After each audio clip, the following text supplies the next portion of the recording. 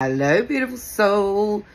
I've just woken up and I just wanted to address something. This is personal, darlings. Yesterday, in my enthusiasm to talk about the fact that Pluto had left Capricorn and was in Aquarius, I stumbled over my words and I said Aquarius instead of Capricorn. Now, normally, if I thought that there was something confusing, I would take that video down. I have real issues because I have ADHD, and my brain is so far ahead to the next sentence that sometimes my words can get muddled up. And actually, I have lived with real shame about that and real devastation and embarrassment in my life. And I've made a decision this year, maybe it is because Pluto is an Aquarius, I'm not going to feel shame about it anymore. Honestly, obviously, if I thought it was something that wasn't clear, I would take the video down. But I've just decided not to give myself a hard time, you know.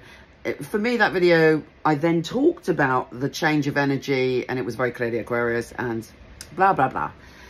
But basically, someone said I should eat humble pie. No, I'm not going to eat humble pie. I am liberating myself from the shame, and I'm sure that all of us have something within us that we find difficult to deal with, that we struggle with in our life.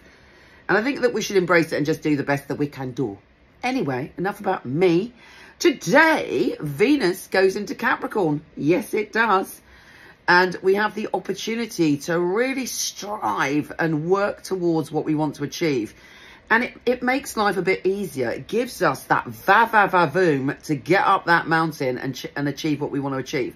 Now, be careful in intimate relationships because it can make us a little bit harsh and judgmental.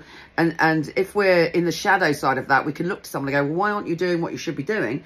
And we don't want that.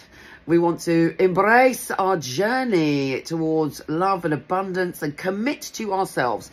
And that's a very powerful thing we can do with Venus in Capricorn. Commit to our own journey and where we want to go.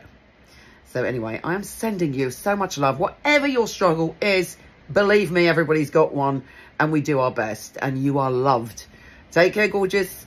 And I'll speak to you soon.